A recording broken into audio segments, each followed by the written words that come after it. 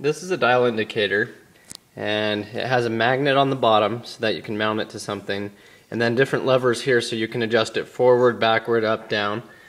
And then it has a plunger type thing right here, and it doesn't really matter where you start on this plunger thing. And I have a ring gear here to show you. This is an old one just to kind of show you how this works, but you can push the plunger in as far as you need to, then just walk it up to and place it where you want it to go,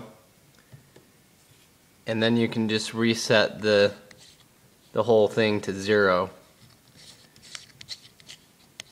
from wherever it was. So for example, now the gauge is back at 0 and the plunger is touching here, and it also comes out the back. So now when you move the gear back and forth, you can tell how far it's moving.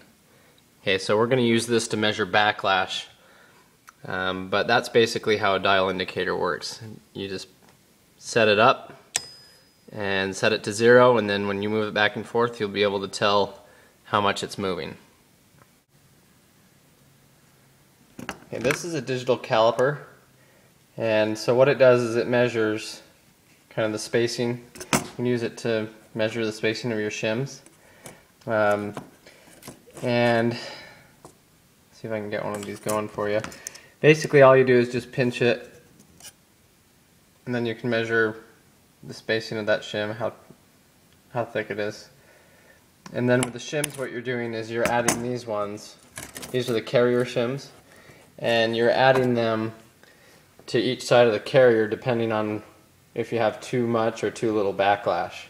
So for example, if you rock the ring gear back and forth when it's all together and there's too much backlash, then you're going to remove the shims. Okay, you're going to remove some of the smaller shims from the passenger side and add them to the driver's side.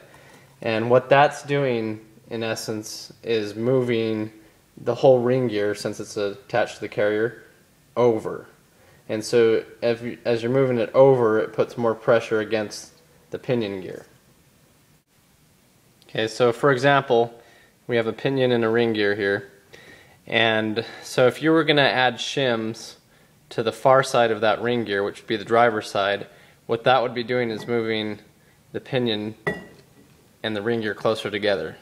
So that's why you're going to decrease the backlash by adding to the driver's side. And so you do the opposite. You would add shims to the passenger side, which would be in a way kind of pulling the ring gear away from the pinion and making it a little bit more loose. So that's kind of the idea of adding and subtracting the shims.